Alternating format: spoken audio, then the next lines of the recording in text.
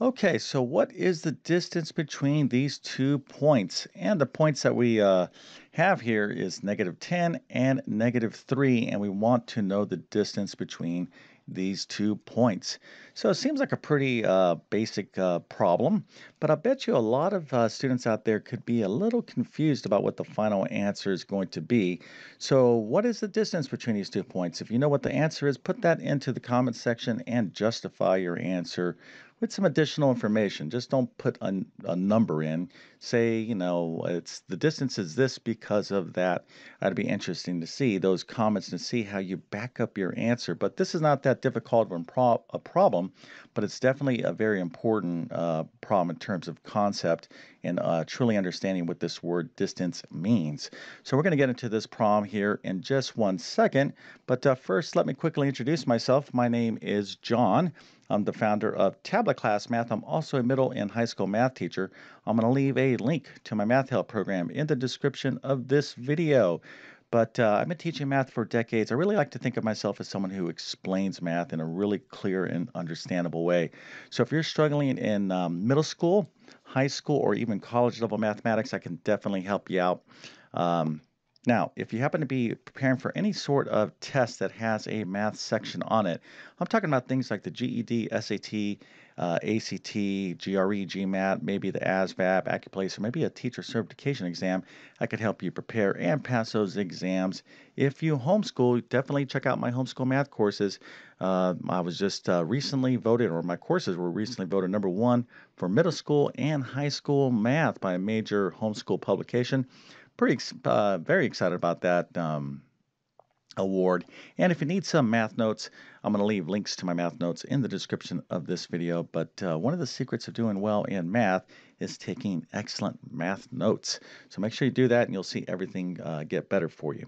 All right, let's get into this question about distance.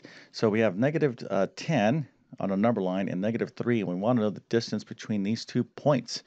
Okay, so how do we figure this out? Well, what we want to do is find the difference between these 2 points, right?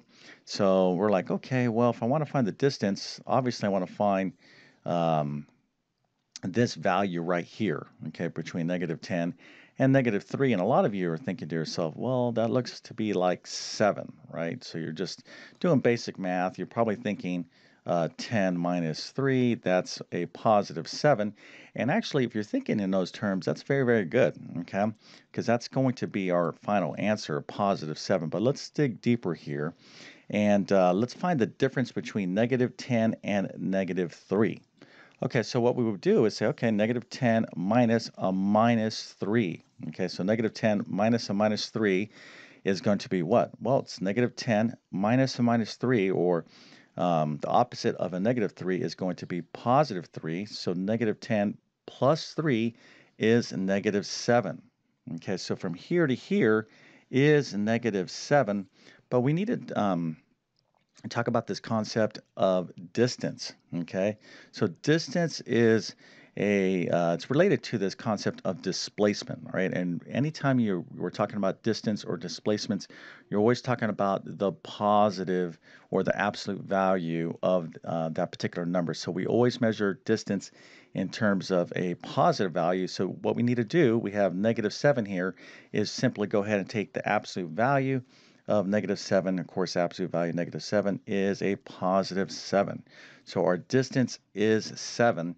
And remember, I asked you in the beginning of this problem, to answer the question, if you got the answer right, well, then I must go ahead and give you a nice little happy face for being so excellent in math. Matter of fact, let's throw in an A+ for today as well. So that's very, very good. If you got the answer as being 7, but really what I was looking for is, hey, distance is always measured in positive units, displacement or distance, positive units. So whatever you come up with in terms of the difference between two numbers, make sure to take the absolute value of that. In this case, that is a +7. Okay, so this is just a quick review on the concept of displacement and distance, and hopefully this helps you out.